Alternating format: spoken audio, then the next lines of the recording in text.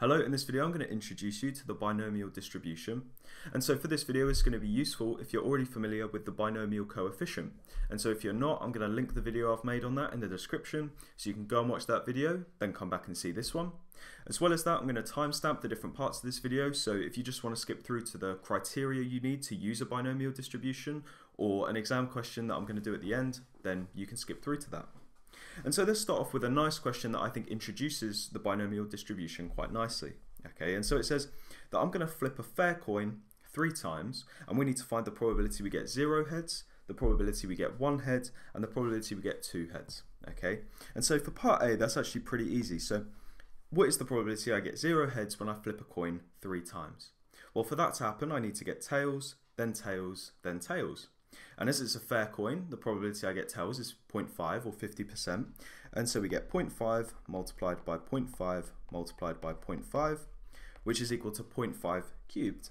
Okay, and that is the probability. I mean, we could work it out as well. If I do 0.5 cubed on my calculator, we get 0.125. And that is the probability of getting 0 heads when I flip a fair coin 3 times. Part B, though, is a little bit trickier. We need to find the probability that we get 1 head when we flip a coin 3 times.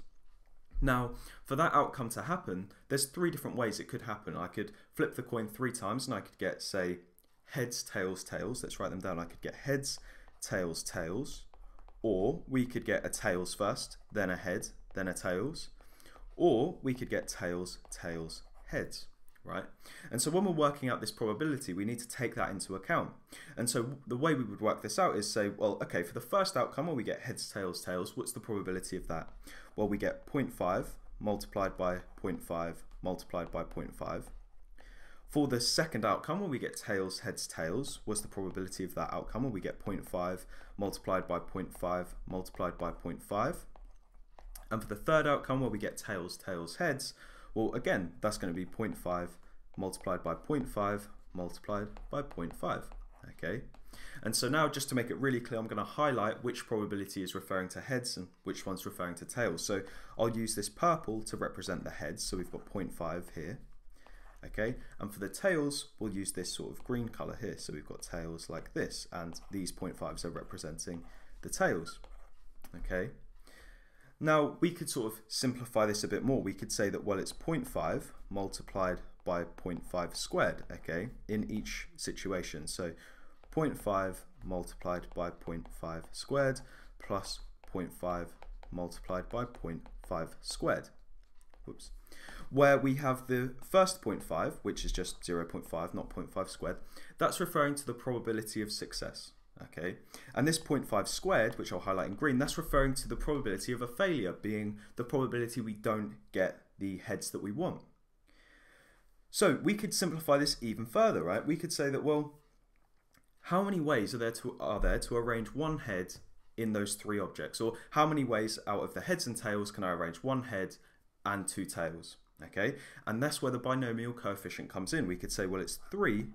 Choose 1, okay, and if you work that out on your calculator, it would give you an answer of 3, okay, and you'll notice that we've got 1, 2, 3 different ways we worked out to arrange it here.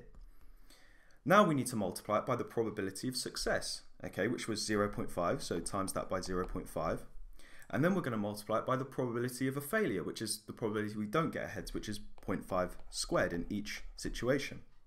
And if we work that out on our calculator, we've got 3 choose 1, which is 3, multiplied by 0.5, multiplied by 0.5 squared, and we get an answer of 0.375, okay, which is the same as what we would have got if we worked it out the long way up here. Now this is sort of getting into the binomial sort of distribution formula that I'll look at in a second. Let's just answer part C first in the same way. So now we need to find the probability that we're going to get 2 heads, and I'll write it like down here. So probability we get 2 heads. Okay. So let's use the same logic to answer this one. Firstly, when we did it, we looked at the number of ways to arrange 1 head and 2 tails. Well, now we're looking at the ways to arrange 2 heads and 1 tail. So we're going to do 3 choose 2, okay, multiplied by our probability of success, okay, or so we're flipping it 3 times, okay, and I need heads and heads, so that's going to be 0.5 squared, multiplied by the probability of a failure, which is that we get the tails, so that's going to be multiplied by 0.5, okay, and if we work that out, we've got 3 choose 2 multiplied by 0.5 squared multiplied by 0.5, which again is 0.375. Okay, and that's the probability of getting 2 heads.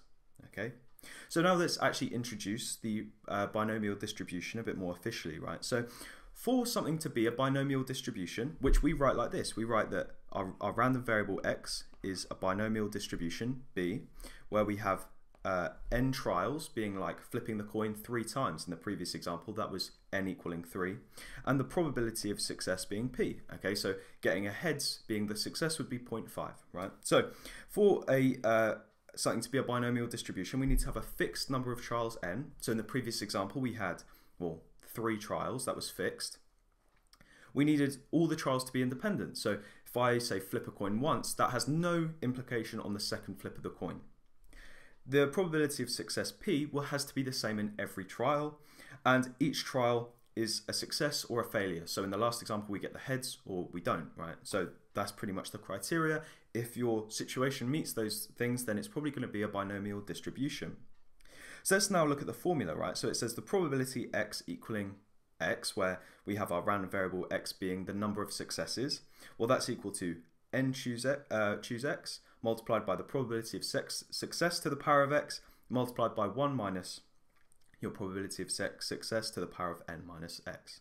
Okay, and I'll bring this down and we'll use it in a question, and it's going to make a bit more sense. So I roll a fair dice 4 times, and we need to find the probability we roll 3 4s.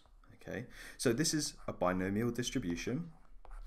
Okay, how many trials have we got? What is our number of trials n? Well, we're rolling it 4 times, and what is the probability of success? Well, what's the probability I roll a 4? Well, it's a 6-sided dice, and the probability I roll 1 4 is 1 out of 6. So the probability of success is 1 over 6. And we want the probability that we get 3 4s, which is 3 successes. So we could say the probability that x equals 3, well, that's equal to 4 choose 3, I'm just substituting in the values that I know, multiplied by the probability of success to the power of x, where x is 3, multiplied by the probability of a failure, which is 5 over 6, to the power of n subtract x, which is 1. Okay, and if I work this out on my calculator, and we get an answer of 5 over 324, which is approximately equal to say 3 decimal places, 0.015. So hopefully this video was useful. If it was, like, subscribe and share, and go over to my channel for tons more A-level maths tutorials. Thanks for watching.